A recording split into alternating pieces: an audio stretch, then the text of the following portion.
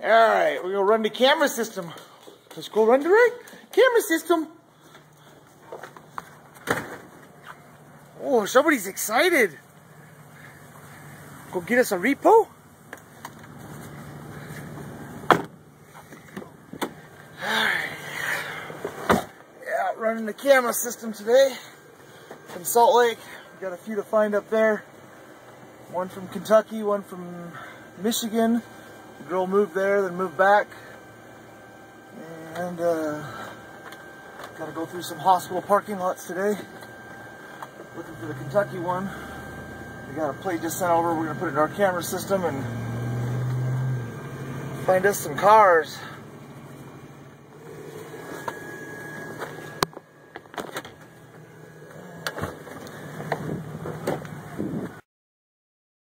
Yes, sir. Got an order of repossession for this vehicle. You want to grab some stuff out of it before we take it? Yeah, that's cool. Go ahead and grab some stuff out.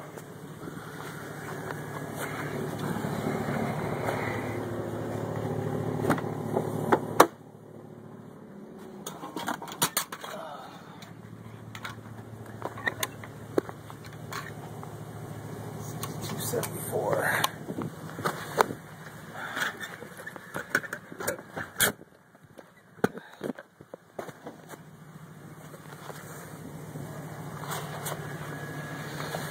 Oh, just got a camera hit on this one as we were rolling through, and the guy was just getting out of his vehicle.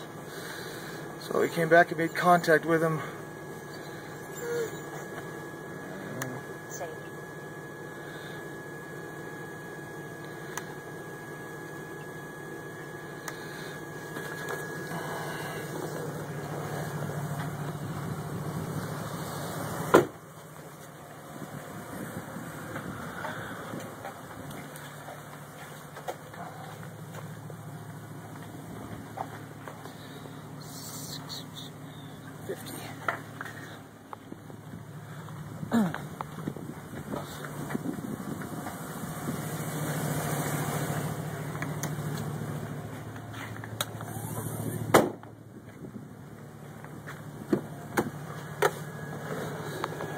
Let's get some stuff out right now and we'll get a key from him.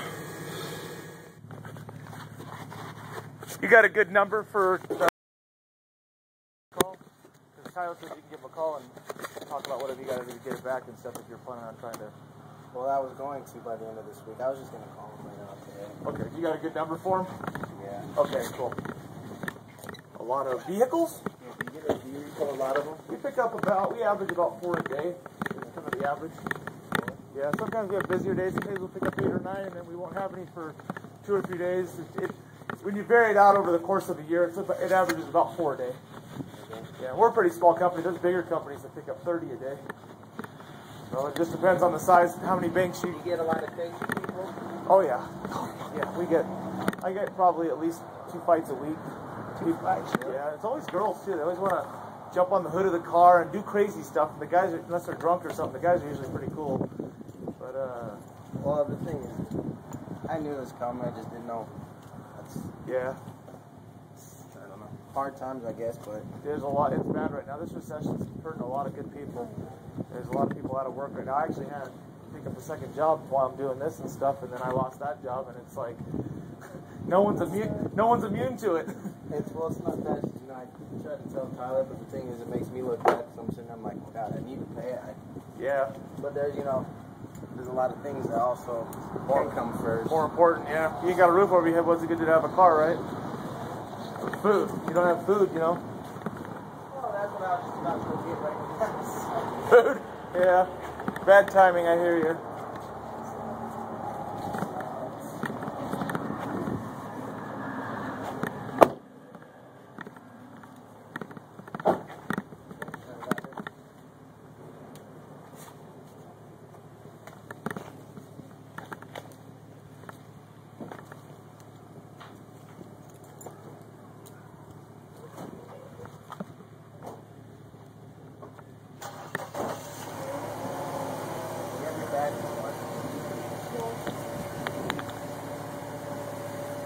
Alright, my man, it's all you.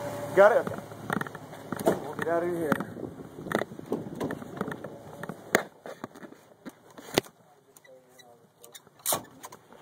I'll just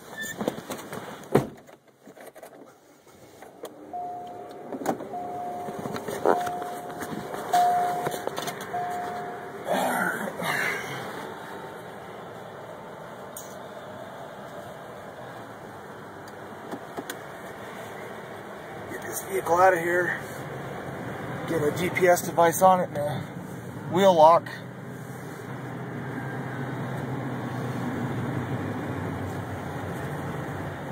And then we'll come back and get our spotter vehicle and get it out of here, and then we'll get a truck over here and get it picked up. It's a good repo, you know. I was on the phone with the finance company, wasn't able to get the first part of what was going on because there was a lot of talking back and forth of what we were doing, and not a lot to get on video, but he was directing me about, you know, I'd gone to the grandpa's house and got some information about where he might be living, and the grandpa said, oh, you know, it's over here and over here. So they called the finance company and gave them an update, and then they came back and said, hey, that's near an area where we got an address for him. And then they gave me that address, and we shot down here to this complex, and it was hard to find, and the address wasn't exact. And so we looked around, finally found it, got in there, and this came around the third bend, and there he was. I actually saw the vehicle before the camera system did, and as I went by, the camera system went off, and then he was just getting in the vehicle, and so I backed up with the spotter vehicle and blocked him in, got out with a steering wheel lock, told him we needed keys and get his stuff out, and he complied. I put a steering wheel lock on it and kept it blocked in until he got his stuff out. Went from there. We'll pull right up in here. We're going to pull a neighborhood or so away, and we'll pick a spot here where there's no risk of it being towed.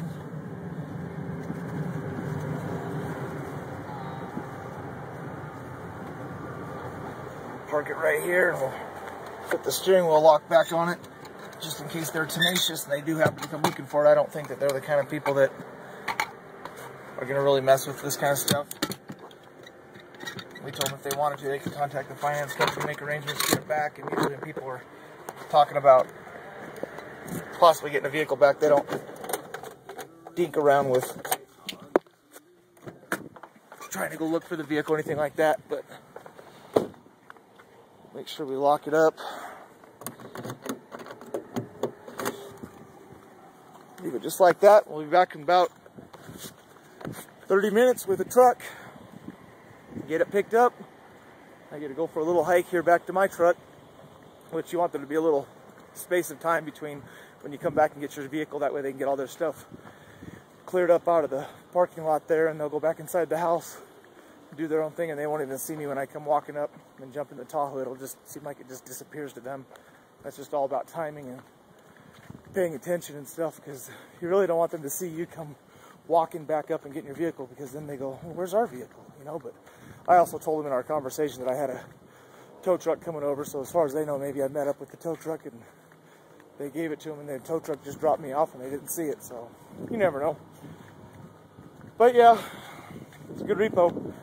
I've been looking for this one for about a week now, and this is a brand new address that we didn't have for them, and we would have got the skip locate on it, but the finance company actually gave this to us, and we were just out here in the field, and we were their eyes and ears and able to execute it quickly. So I'll get back over to the truck and head on to the next one. Looks like we might have just got another national up here in a hospital parking lot in Salt Lake County. It's an Acura with Florida license plates, and it says it's from Florida on the paperwork. I'm gonna go VIN it right now, but everything matches so far. 5078. Got my GPS device.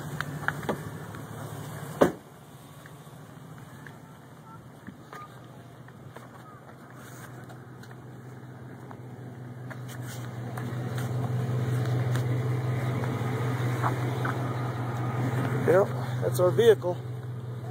Sitting here in a parking lot in a hospital in Utah. Get this thing tagged.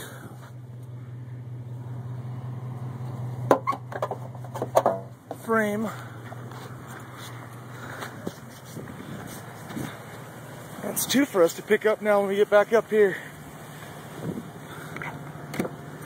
A national.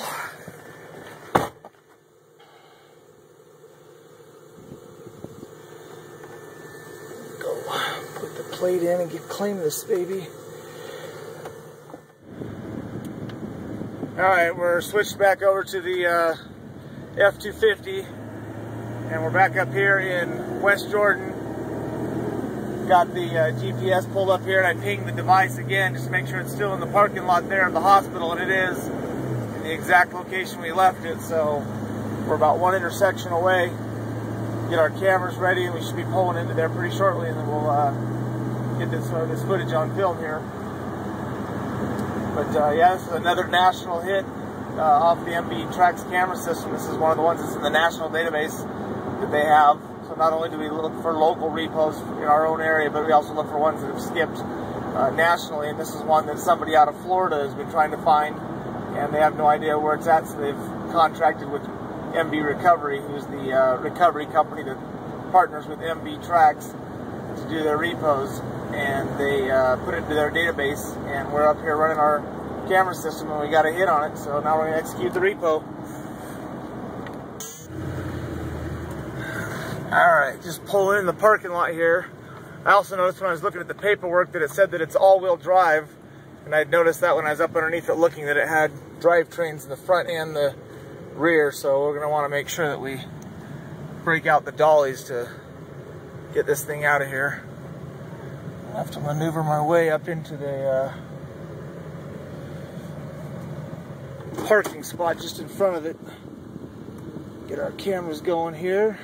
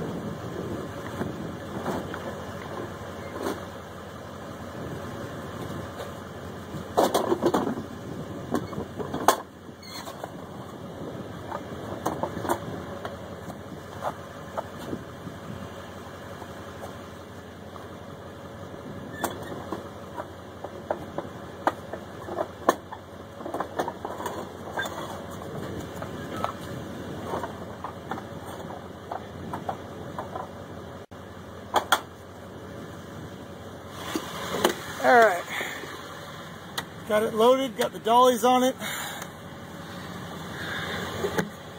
Get some lights on it.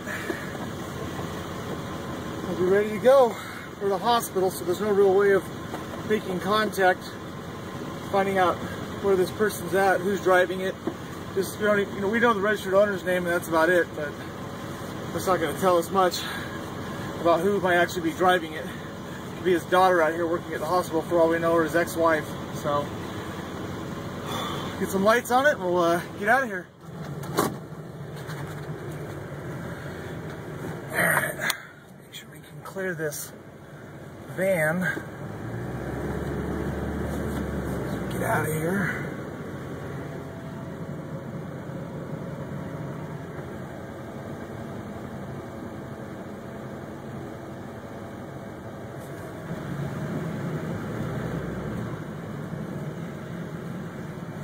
I'll head over here to the hospital security office and let them know that we took this vehicle, leave them our contact information. That way, since the person is an out-of-state person, we can let them have a way to contact us directly to get personal property, and then that way we can found that that's the fastest way to get keys.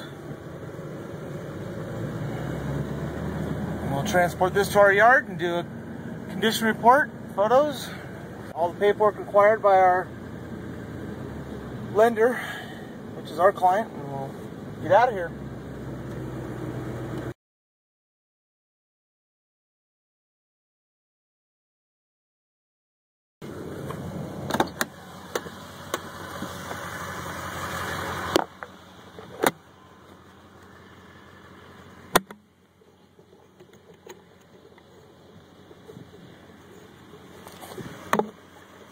Get in the truck.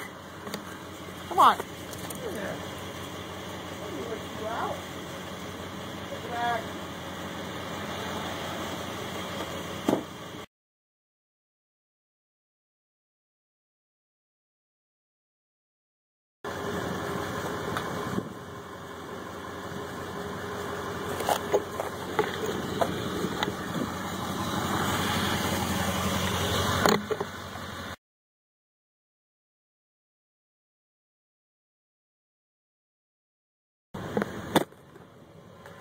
It's pretty easy, huh, doggy? Layla. Layla. What's up?